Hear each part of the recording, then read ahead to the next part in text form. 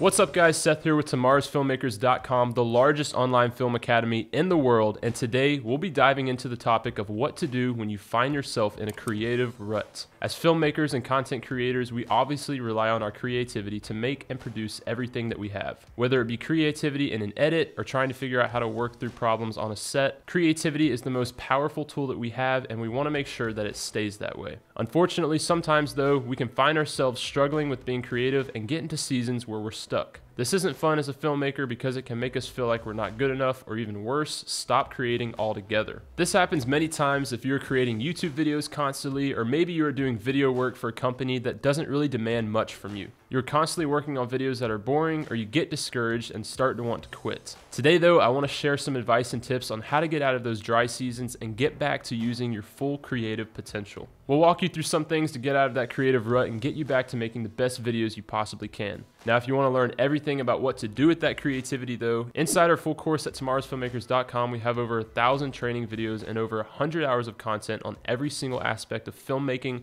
taught by leading professionals in the film industry. We've taught over 15,000 students in over 50 countries, and a lifetime membership to our award-winning $800 film course is only $97. If you want to take advantage of this crazy deal, you can check out our website in the link below and head on over to tomarsfilmmakers.com to learn more. As a filmmaker, we've all been there and we all know what the creative struggle feels like, and if you haven't, well, you're lying. Creativity comes and goes in waves. Your creative juices might be flowing so well in the morning, and then by the time the afternoon hits, you've got nothing left. Or it might span over a longer period of time. You could be creatively gifted for a season like days, weeks, and even months, and then you hit a wall for what could be days, weeks, and yes, even months where your creative thinking is struggling. If you're in that season of your career or just want to know some tips on how to enhance your creativity even more every day, this video is for you. I'll share with you some things that I've learned over the years that help me with getting my creative juices flowing again and get out of that rut that most filmmakers find themselves in. One of the biggest things I suggest doing is to just switch things up. I preach this a lot because routines can be good, but when those routines start to affect your mental and creative state, then you know you got to change something up. I personally can't go long doing the same thing over and over. My body and mind just won't allow me to. So I'm always making sure that I change something up in my daily routine to keep life interesting and to keep my creativity at the highest level. Even the smallest changes could help. You won't know until you try. If you're editing or working in the same place every time, maybe try changing up your scenery. If you're always in your office or room editing, then go to a different room, go outside, or even drive somewhere like a coffee shop and start editing there. You'd be surprised by how much this helps. When we see the same things over and over again, we can start to get depressed and unmotivated. Sometimes a change of environment gives us the kick that we need. And it might not seem like it, but even changing up things in your daily routine that don't have anything to do with filmmaking could make an impact on your creative thinking. Just try out different things, switch up locations, and change the way you're going about your day. All it takes is just one small change in your routine and patterns, which could then lead to so many new ideas and enhance that creative ability more than you could have imagined. Now, the second tip I want to suggest is one of the bigger ones that I put into action for just about every project that I do, and that is to make sure you warm up and are in the right mindset before tackling any creative project. This could be going into an edit, prepping for a shoot, or planning a new idea. Just like with working out or playing a sport, you always want to make sure you're properly warmed up before going into that action. That way your body and mind is ready for the activity that you're about to do. The same applies for filmmaking. I tend to do this mostly before I jump into an edit. One of my favorite things to do to warm up before an edit is to go on YouTube or Instagram and watch other creative videos that are similar to what I'm creating. For example, if you're about to go into editing a music video, warm up first by going on YouTube and watching other music videos. This not only gets you in the right mindset, but also sparks creativity and captures ideas that you can implement into your project. Don't just sit down and start cutting some clips together. Get excited and warmed up first. Another thing I'll do before editing or even shooting is listen to some songs that are in a creative playlist of mine. I would highly recommend making a playlist of songs that you can put to a video edit or that generate creative ideas. When I'm on the way to a shoot, I start envisioning a video to that song, and it gets me ready for coming up with creative ideas in a project. Whatever you have to do to get in that creative mindset before shooting or editing, do it. Properly warming up and having the right mindset is crucial to maximizing your creativity and getting you ready for the creative challenges ahead. This next tip should be pretty obvious, but it's frightening how many times us creators can fall into a bad habit of not taking care of ourselves when working hard on a project. It's good that we love our passion and jobs and we want to create everything we possibly can, but we have to make sure we're taking care of our mental and physical attributes as well. Doing this will then lead to a healthy mind and body and will aid in enhancing that creativity as much as possible. Getting plenty of sleep, eating well, and working out are not only crucial things that help us in our day-to-day lives, but will also make your job as a filmmaker so much easier. Getting the proper amount of sleep each night ensures that we have plenty of rest and energy to go throughout the day at high performance. Now don't get me wrong, having those late night editing sessions are fun and rewarding, but make sure not to fall into a bad habit of doing that all the time to where it starts messing with your creative abilities in everyday life. Keeping your body healthy is crucial as well. Eating well and getting in a good workout before I go into an edit or shoot helps me tremendously. When I do this, my day starts off right, and it's been proven for me that it helps a ton with my creative thinking skills. Again, this is some obvious advice, but just because it's obvious doesn't mean we all do it. Staying healthy and taking care of yourself is vital, especially when needing to get back to your creative ways. The next piece of advice is a simple one: just take a break. I fall into this trap myself of overworking and exhausting my creative energy to the point where I don't know when to stop. I love what I do, which is a blessing, but it can also be a curse if not careful.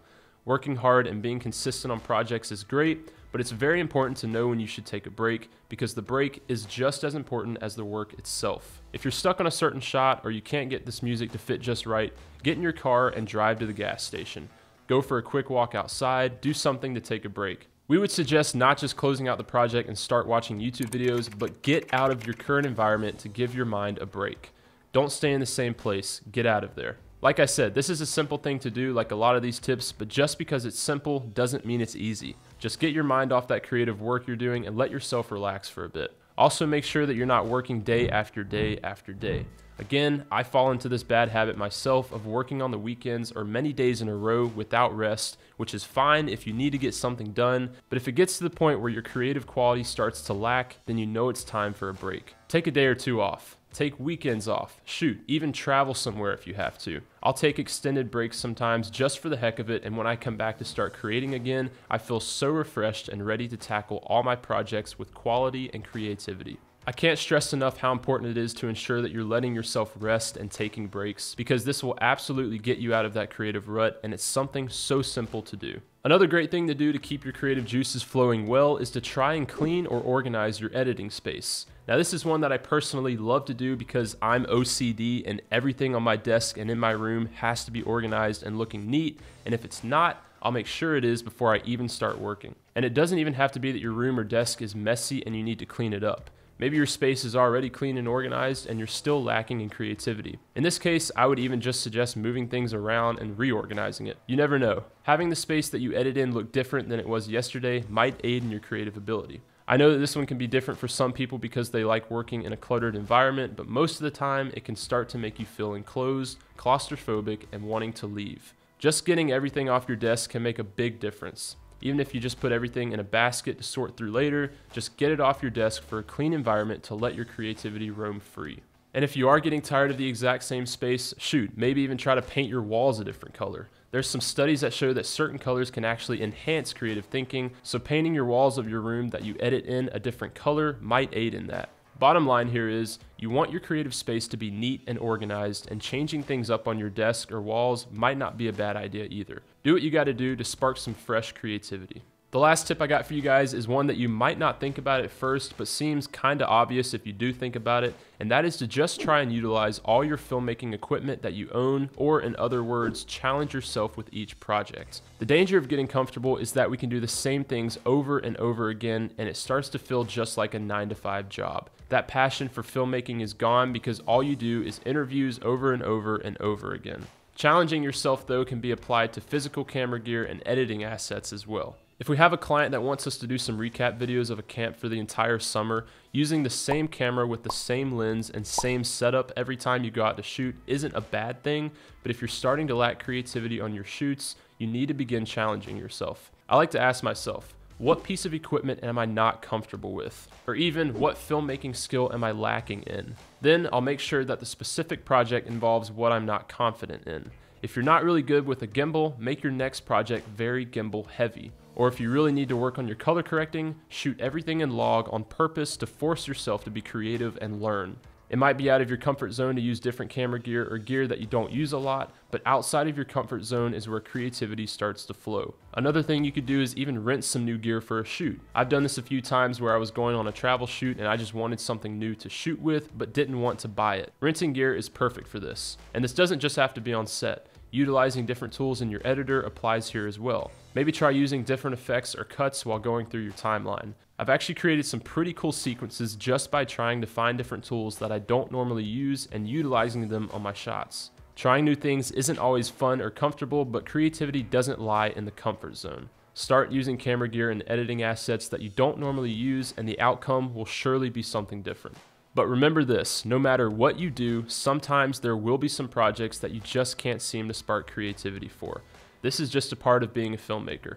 You try and try, but this project is just really boring. And what do we do in that instance? We push through anyway. Some projects are just duds, but we can't let it rub off on our joy for filmmaking or our joy in life. You must push through and move on to the next project. Don't procrastinate and let this boring project take you 4 times longer than it should just because you don't want to do it. Creativity is the most powerful tool that we have as a filmmaker, but we have to make sure that we're able to spark that creativity as much as possible, especially when it starts to die out. Put these tips into action and ensure that your creative ability stays as healthy as possible. Now, I hope this video has helped you guys out and will give you the confidence to get that excitement and creativity back to your projects. As always, if you'd like to learn what you can do with that creative ability, you can check out our full course at tomarsfilmmakers.com. We have over 1,000 training videos and over 100 hours of content on every single subject of filmmaking that you can imagine. If you'd like to join over 15,000 other filmmakers just like you, pursue their dreams, and learn all about film, click the link below and sign up for our full academy for 90% off. A lifetime membership to our award-winning $800 film course for only $97. So click the link in the description and head on over to tomarsfilmmakers.com to learn all the skills that you need to succeed. Go ahead and take a sip. You're so stupid.